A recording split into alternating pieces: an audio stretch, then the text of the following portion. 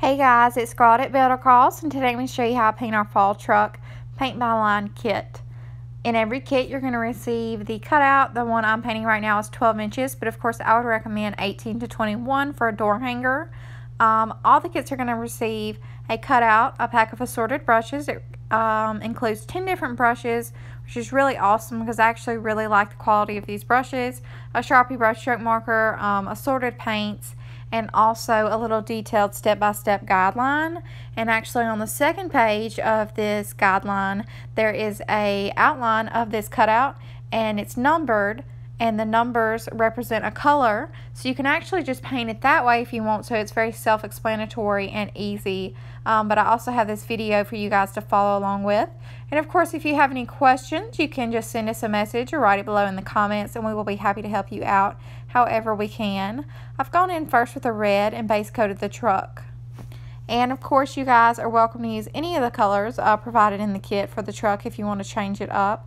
I chose red because I really like red for a fall truck. And I'm just using the largest brush in the packet.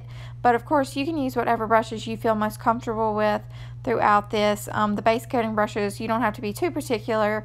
It's really just based on personal preference. And I would also recommend that you just go in with a second coat wherever you feel like it's needed. I did not do a second coat on this red. I felt like it covered fine, but later on I will go in and do a second coat on like the white. But that'll just be based on personal preference, because it'll also depend on how thick you put the paint on. So you can just decide that later on before you're finished painting. I'm going in now with the light gray, and I'm painting the bumper and also the windshield. And there's a lot of different little details around here, so as you can tell, sometimes I'll get outside the lines, and I'm actually not really worried about that. I'm not worried too much about staying inside the lines, and you'll kind of be able to tell that in the way that I paint, because we'll be going back over with several different layers of paint, and we'll also be outlining, which will clean everything up.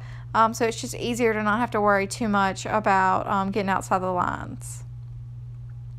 I'm going in now with this orange color for the pumpkin, and as you can see, it's kind of going on a little bit opaque, so I'll, not opaque, the opposite of opaque, so I'll actually be going in and doing a second coat on that as well in a minute here.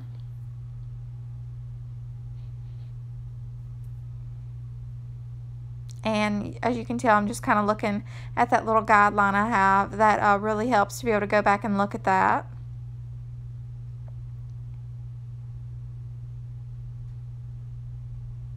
And as you can tell, I forgot to do these little rear view mirrors, so I'm going to touch those up real quick. And now I'm going to go in with my yellow, and I'm going to paint the leaves on the sunflower.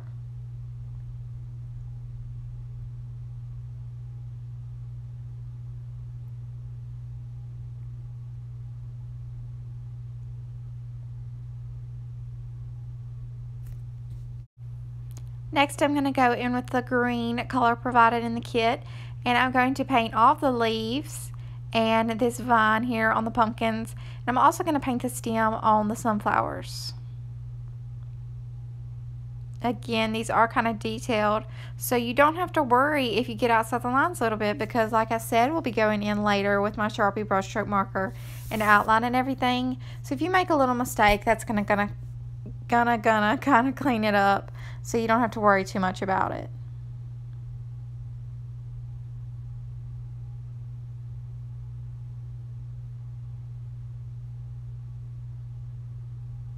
Alright, just going in and finishing that last leaf there. And now I'm going to go in with my white and paint the cotton.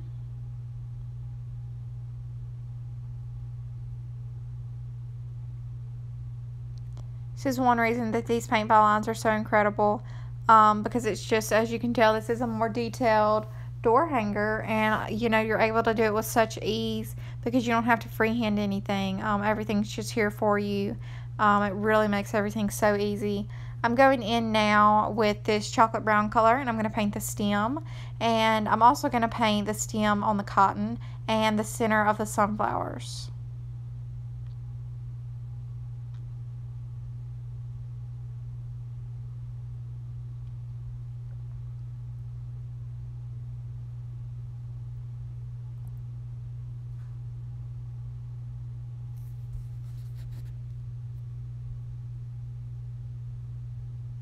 Now I'm going to go in with a little bit of black and paint the tires. And then after that step, my product will be completely base coated, and I'm going to allow everything to dry. It's a very important step that you stop and allow everything to dry before you go in with the Sharpie brush stroke marker, which I'm going in with now, and this will be provided in your paint kit. I'm just going in and outlining everything. I'm just following the lines that are etched into the cutout. Makes it very easy, and you have a lot of control over this marker, which is one reason we provide them in the kits, because I use them on a daily basis, and it has really just made these products so much easier to paint. And you can reuse this marker multiple times as long as you make sure that you do not let it get wet paint on it. And actually the paint that's provided in this kit you'll be able to use multiple times too, and also the brushes, because you won't use all of this paint, and as long as you make sure that you wash your brushes out with a little bit of soap and water, they will be reusable.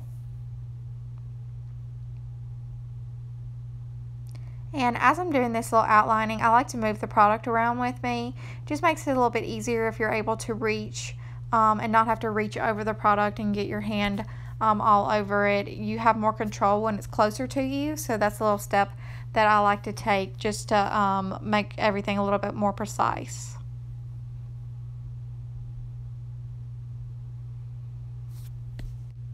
Now I'm going to go in with my number 4 round brush that's provided in the kit and some of my white paint, and I'm going to highlight everything to brighten it up. This step is optional. If you don't feel comfortable doing it, I would recommend to skip it, but it really just brightens everything up, so I like to do it. Whenever I'm highlighting, I like to just follow the natural curves of the cutout. It kind of helps to give it that uniformed look. And then after that, I'm done. I really hope you guys enjoy this tutorial and enjoy these paint kits, and have a great day.